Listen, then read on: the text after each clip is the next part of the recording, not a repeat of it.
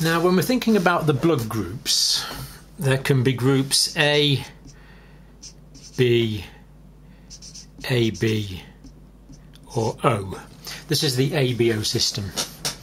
And the group is determined by the nature of the antigens on the surface of the red cell. So here we have our red cell, the erythrocyte, darker on the outside because it's thicker on the outside.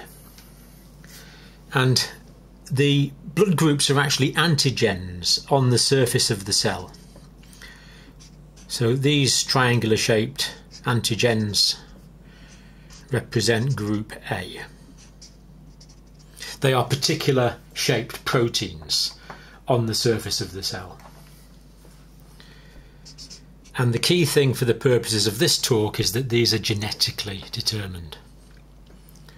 Blood group B, again, is determined by the nature of the red cells. And in blood group B, there are B antigens on the surface, represented by these semicircles. So that's blood group B. Now, blood group O is actually blood group 0. O is a corruption of 0. The cells look the same, but there are no antigens on the surface of the cell. And blood group AB, well, that's going to have both.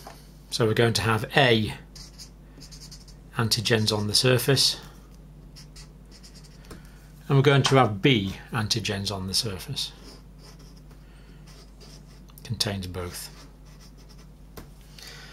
Now, the thing about the antigens is they are genetically determined, as we've said, and also they are dominant.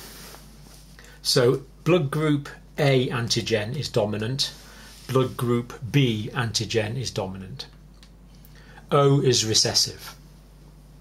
Actually, it's only one blood group gene, but it comes as 3 alleles, the A, B and 0 allele. So let's think of an example. Let's suppose we have someone who's blood group A,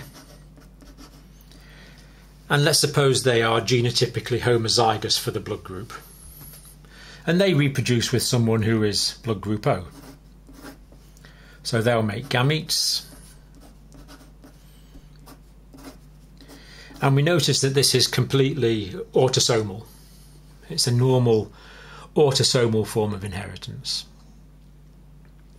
So here we have 2 genotypically homozygous parents, the diploid cells. They produce the haploid gametes, and that could combine with that, and that will give us AO.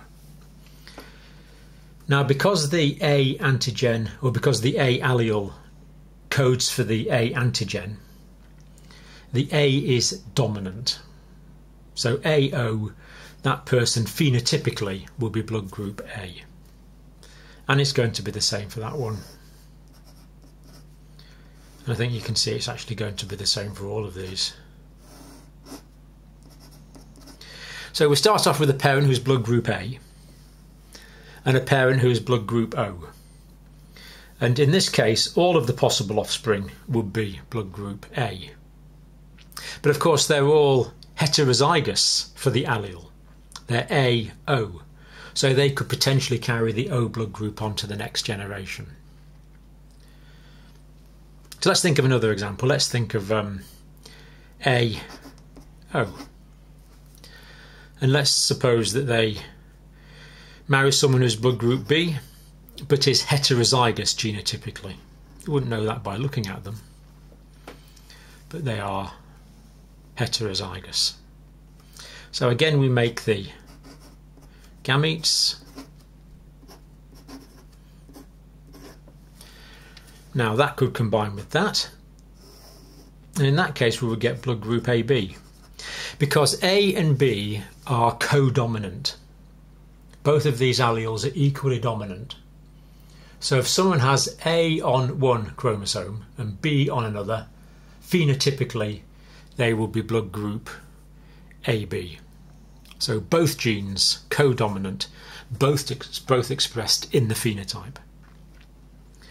But if we take A and O, this person will be AO.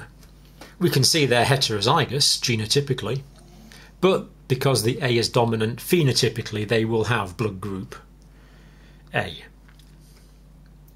O could combine with B, giving us OB. And again, because the B is dominant over the O, that person will have blood group B phenotypically. Those two could also come together, giving us OO. And because there is no dominant gene present, the blood group O, the recessive gene, will be expressed in the phenotype, and that person will be blood group O.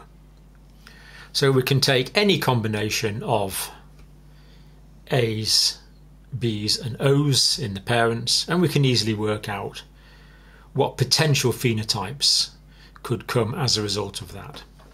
So remember, the A and the B are codominant. It is the O that is recessive, and it is an autosomal form of inheritance.